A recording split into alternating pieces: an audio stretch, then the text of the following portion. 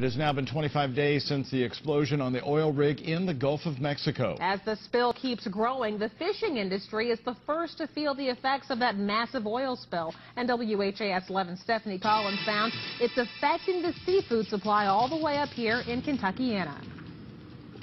Seafood is on the menu tonight at restaurants around Kentuckiana, but the price is going up. The supply of shrimp is dwindling out of the Gulf, and so is the oyster supply, which hadn't fully recovered since Katrina. I'm not talking about a fast food fish sandwich. Most of the squeeze is in the higher end and at restaurants. There are still beds over in here open and down in here.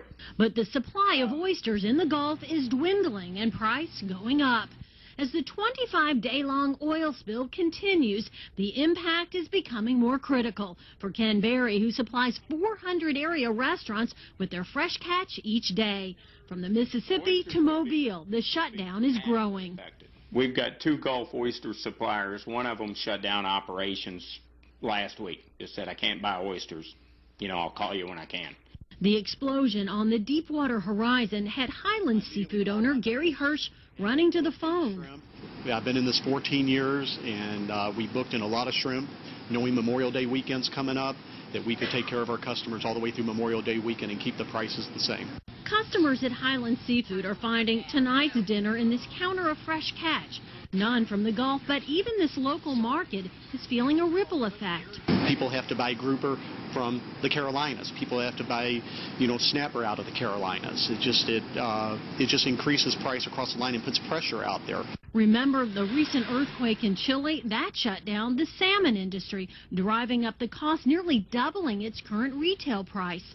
And the oyster market had only recovered by about 50% since Katrina. And we're limited, whereas we need 100 gallons a week, we're being told this week we can get 60. And so we are sourcing oysters out of Virginia.